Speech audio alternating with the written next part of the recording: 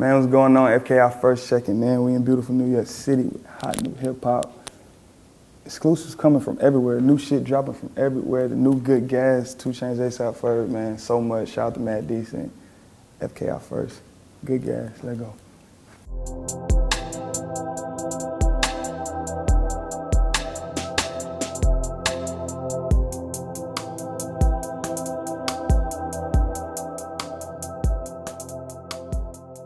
When making a solo project, I really feel like you just have to, I'm all about moods. You gotta create moods around you, whether it's people, scenery, sounds, instruments, man, you just gotta create moods. But when I like working alone, I like having a nice laid back mood. It could be a couple of people, just people who inspire me. I gotta have inspiration around me. Somebody that's gonna start a conversation and just be like, wow, oh shit, that just struck the most amazing idea. I can't just be stuck around people just talking about the same shit. You just gotta have shit that inspires you, just that sparks flames, bro. Because that's really what life is about, sparks flames, sparking energy. So I like, if I'm working on my project, it just has to be good people around me, whether it's one person or 3 people.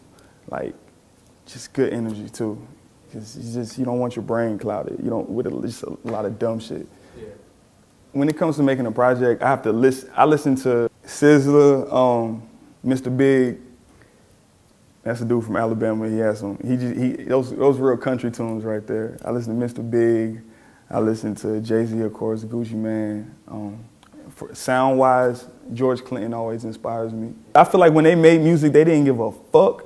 So I always try to see. I try to put myself in their shoes. I mean, minus all the drugs. You know what I mean? I might try some shit, but. fuck rules. Rules kind of messed me up after I made my first song, like production, the first big song I made. I was going to the studio with other big producers, and I'm watching them do what they do. And they were taking a long time. I'm like, damn, this shit taking a long time. Nothing wrong with that, but so I thought I had to take a long time. Okay.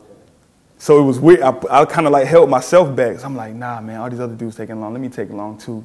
Do that. Nah, bro. Didn't take long, you must have been doing something wrong. Yeah. I thought I must have been doing something wrong, which is all mental shit that fucked me up. But nah, bro, just let that shit out. You'll know when it's the right time to come out, because it's like all in here. It's all intuition, bro. I feel like people who make music are psychic.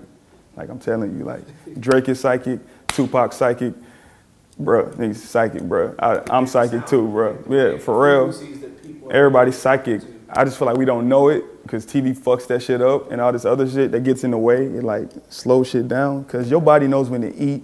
Your body knows how to do everything. So your body knows right from wrong, what's good and bad, but other shit gets in the way and takes over. You know what I mean? Like one opinion. Yeah, man, every artist is fucking psychic, bro. I'm telling you. Next to pop out of Atlanta, I would say my homie Street Money Bucci. That's actually Bankroll Fresh's cousin, actually. And my homie Zeus, he's from Kingston, Jamaica. Oh, we know about Zeus. Yeah. Definitely know about Zeus. Yeah. I'm working with this other singing artist named Menelik. He's a new guy. It's his African cat.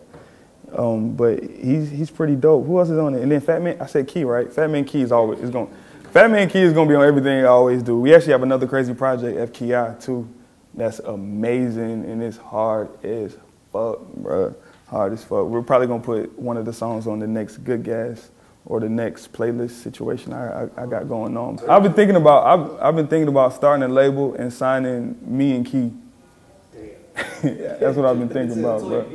That's what I've been thinking about, bro. When it comes to features and songs, well, for one, when I make a song, I could make a song 3 years ago and like laid it down and everything, and it was maybe just like a melody, but I have a whole plan for it. Like, I'll be like, you know what, 2 Chainz is gonna get on this later, or or even if some person I might not even fully know yet, but I just be like, when the time is right, this is gonna make sense, and just talking about Drake is gonna get on this song or something. But I always try to think ahead on everything, and I just want shit to make sense, I want shit to make sense, but still can make you uncomfortable. I don't know if that.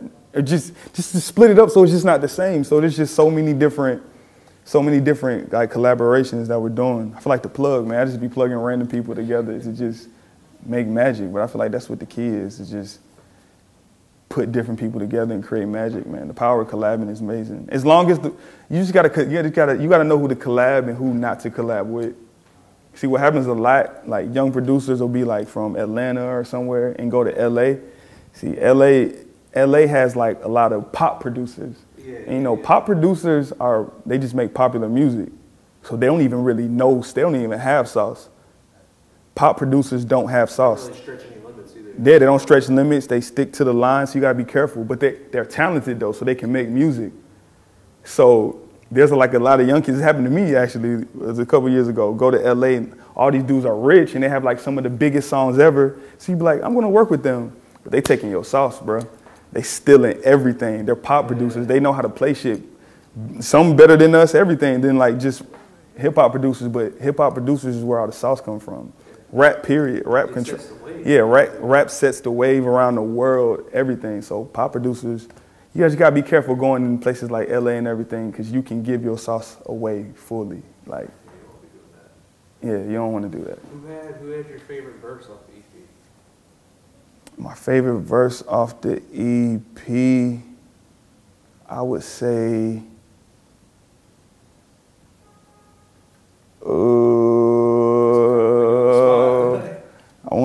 I want to say Key.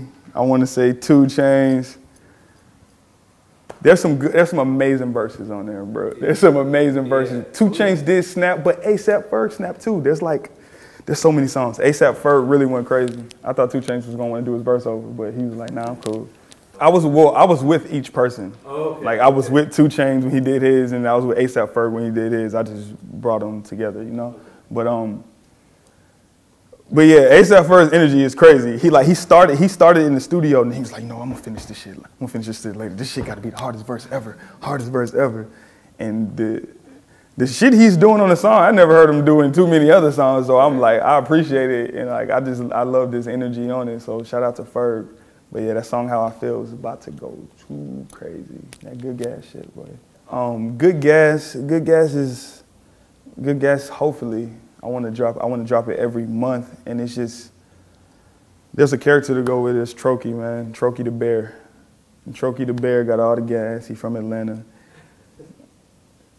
All the gas means all the music, all the good weed. It's everything you need to have a good time, man. All the good music, good vibes, everything. That's Trokey. Trokey the Bear. He pulls up. That's what he got. And Trokey the Bear is going to be delivering the most fire songs every 3 to 4 months. And I want to have some amazing. I want to make sure the collaborations are crazy, from me and Metro or me and Sonny making the beat and whoever raps on it. Just a lot of collaborations. Just spread love and show people like how it's done, man. Bankroll Fresh, man. He inspired people. Like anyone could be in the studio with him, even if they're working with him or not. He'll bring out a good detail in you, bro. Like he'll bring something out in you, bro. Like he always told me, like, bro, you need to be rapping, bro. Stop being so soft on these niggas, bro. Man, go hard on these niggas, bro. Go crazy, bro. You ain't got that much time. You gotta just keep going, boy. Keep going. This is the time, bro. We gonna do this shit. And there's actually this song I meant to send it to Drake. The song we made. He always wanted Drake on this song. He was like, I don't care if I gotta pay, bro. Me and bro gonna do this song, man. We gonna do this song. So I just went in and like messed with the beat the other day. And I hear Drake always he shout him out every now and then on the song. I want him to get on it because he always wanted that. Literally, he wanted to do a song with Drake. He fucked with bro real hard, bro. I'm like that's dope. But he just inspired, bro.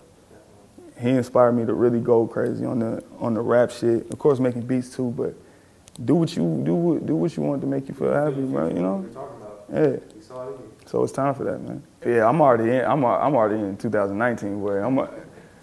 2018 already planned. 2018 already planned. It already sold up. I planned out 2018 in November, December, 2017, bro. So yeah, I'm on 2019, 2020, bro.